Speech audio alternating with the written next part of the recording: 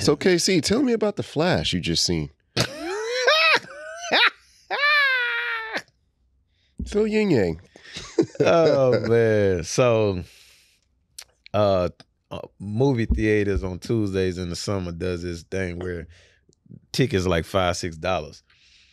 So that's where I normally just been going now, because I don't got nothing to do. I stay out the house. So I decided to go see The Flash. Normally superhero movies, you got to go see it opening day. The excitement, you don't want nothing spoiled. Nothing about this movie made me feel like any of that. Now you're talking about Marvel now, but you done it with DC movies too.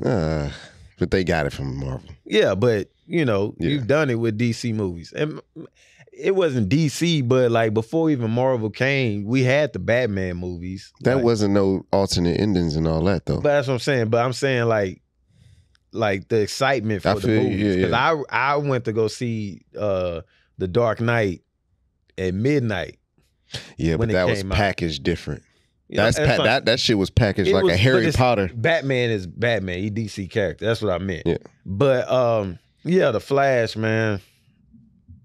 My word, this movie sucked. Like, it was terrible. So the premise was he had to go back in time. He wanted to go back in time to save his mom from dying, which will ultimately keep his dad out of prison, because his mom was killed and his dad was blamed for it. So where the hell does Superwoman come into play? What she got to do with that fucking plot? All right. It kind of like they got the Justice League, because that's where the beginning starts. Flash is now a Justice League member. Alfred is hitting him up like, hey, Bats need your help. All this and all that and whatever. So they go do that. Wonder Woman comes because she ended up helping at like towards the end of that little segment. So as he, going about his day, his regular life now, his dad is on trial. No, not on trial. His dad's parole hearing is up. So he's trying to get his dad out of prison. And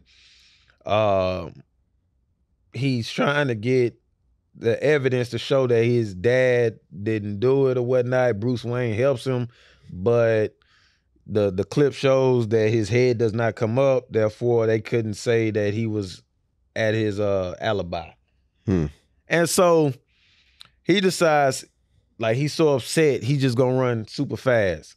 He's running super fast, and somehow he starts a supernova of time and figures out that he can run so fast to where I was running. he can run so fast that he can get through time. So he literally turns back the hands of time as a runner.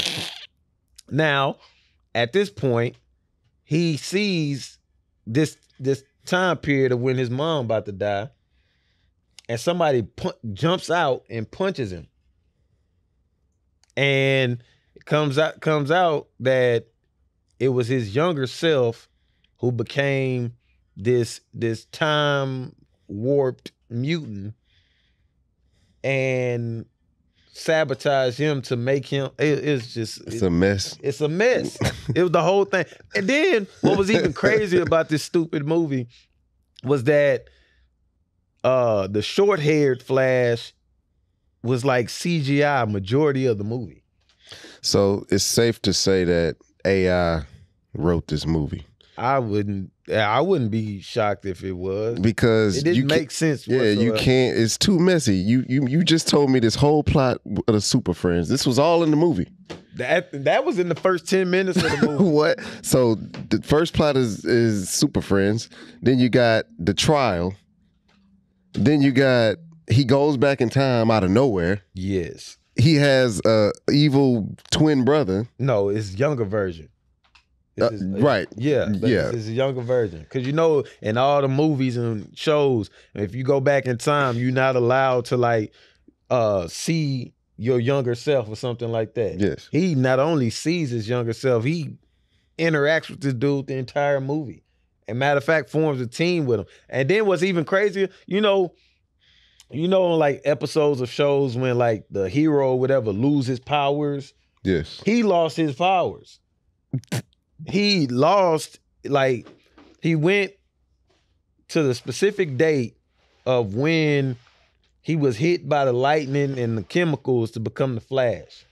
So he took him, the younger version of him, took him to the spot so it can happen, so time doesn't change. In the process, the lightning bolt goes through his back, goes through his stomach, and hits the younger version. So the younger version gets all the powers. He loses his powers. Oh my God. And so now he has to find a way to get his powers back, which he ended up doing because he ended up getting Supergirl, who was, in that time, the Superman of their time. She was the protector of Kal-El, which is Superman. And then in that time, she was held captive in like Russia or whatever. They go and save her because Bruce Wayne, Batman, Michael Keaton, went and got him, helped out and whatever. And they release her. She helps him by flying him up to the sky to get electrocuted many times, and he becomes the Flash again. That's how ass is. Like, if you still here and you like, wow, this is very confusing. I can't believe you stayed awake. No, I can't neither.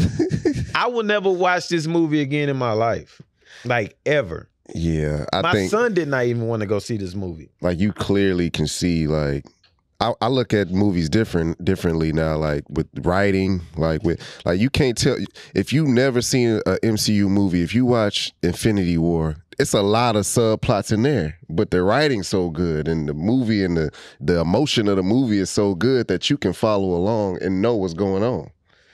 Like with these movies, like even like the Space for like the Madness, Doctor Strange 2, like that was kind of rushed. It was very rushed. It was very rushed. Like the Spider-Man movie was rushed to me.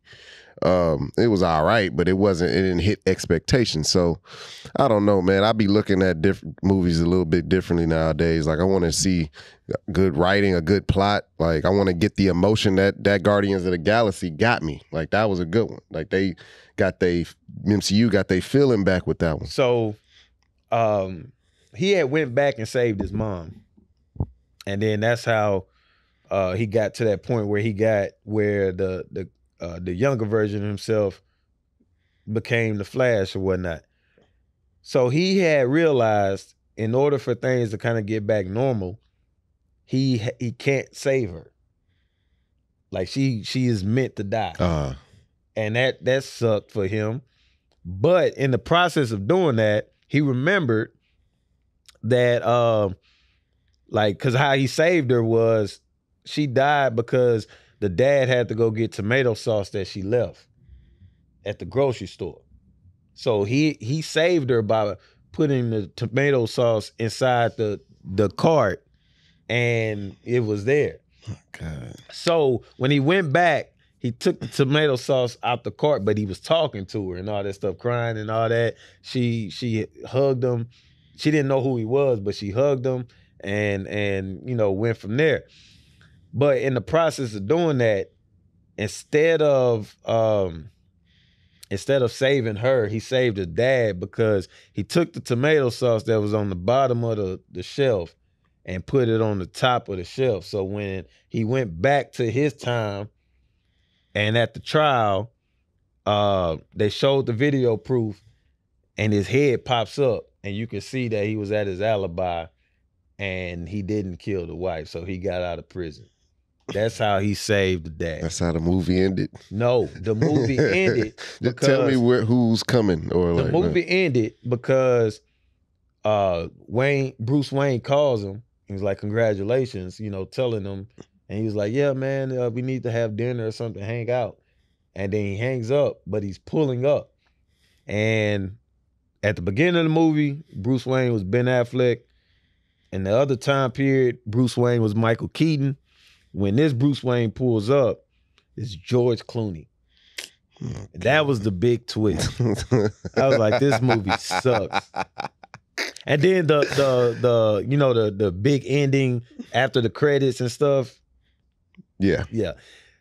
So that was just him interacting with Aquaman. Aquaman is dead drunk and they just like talking. He's like, I can't get drunk because I burn way too many calories. It just does not stick. And he's like, well, give me another beer. And he's telling them like, well, I'm telling you, it's something weird because I went to 3 different time periods and there was 3 different Bruce Waynes. And like, that's just pretty much how it ended. Okay. The movie was terrible. I give that movie 2 thumbs down, and I wish I had more thumbs. That movie sucks. Yeah. DC just can't get it right. Hopefully with James Gunn, they can do something. I'm excited about the Blue Beetle. Why? I like the Blue Beetle. Like what the cartoon was cool. The Blue Beetle is like the Spider-Man of DC. And he's a beetle? Yes, an alien. Like them beetles that be on their back on your doorstep. He one of those like that, but them niggas can't do nothing. Nah, this is what it's an alien thing, and it gets on his back, and now he can make any weapon just by his imagination. It can make it. So he's a what's the Terminator 2 like thing? Iron Man, Spider-Man type ordeal. He's the Terminator 2 guy. He's like a teenager kid. And he's funny. I like Shazam. Like they did right with Shazam. Yeah, I heard Shazam was good. DC just sucks. I ain't see Shazam 2, but like I didn't like the Wonder Woman 2. Wonder Woman 1 was okay. But Shazam 1 to me was my favorite one. Aquaman was cool. But yeah, DC just can't get it right. I tried to do Wonder Woman and 1984 3 times. Wonder Woman 1984 was absolutely terrible. The Zack Snyder cut was terrible of Justice League. That was hyped and that was ass. Yeah, I tried to watch that too. Yeah, I mean, just DC is gonna forever lose unless they do the villain thing. Unless James Gunn just come up. He should just do villains.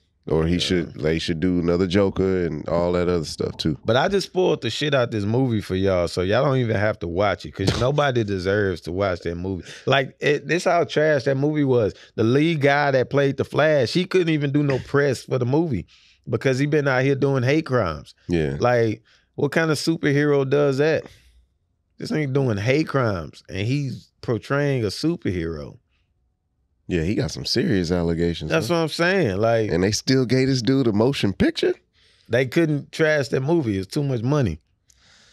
But that movie is terrible. Like, I wouldn't waste my time or yours. Hopefully you just see this and be like, I'll never have to watch that movie. Because KC just got us right. Because if I could have sped up out that hole, I would have. I seen Transformers. That was all right. Yeah. And then also when I watched The Flash, it was a girl sitting in my seat. Mind you, like the whole row is kind of open, but she was like right in front of the thing, and I didn't like the angle. She was sitting with her boyfriend, and I was like, man, I don't want to be I was trying to thug it out, but I kind of need my seat because I'm kind of far off on the left, and I want to be right in front of it. And she wasn't even like a jerk about it. She went and sat on the other side. It was literally, I'm here, he's in the middle, and she was on the other side. And then it was like nobody to my left. And then it was probably like 2 other people down there to the right. But we just sat there and watched the movie. And then we ended up all just talking about how trash this movie was. So The Flash did bring us together because, you know, that would have been an awkward situation. But we was just literally talking like, yo, this movie's ass. And then, while the movie was going? Yeah. And then like when we waited for the end, they was like, is it one of those special endings? And I Googled it and I was like, yeah. And so we waited and she was like, oh my gosh, I can't just, this movie sucked so bad. And I was like, yeah, it was terrible. Like we just talked. They probably went and told their friends like, this black guy was so pleasant. But that's all I got for The Flash. Like, don't ever watch that movie. Like, it's not worth it at all. Damn. Well, I give that movie 0 out of 5 stars.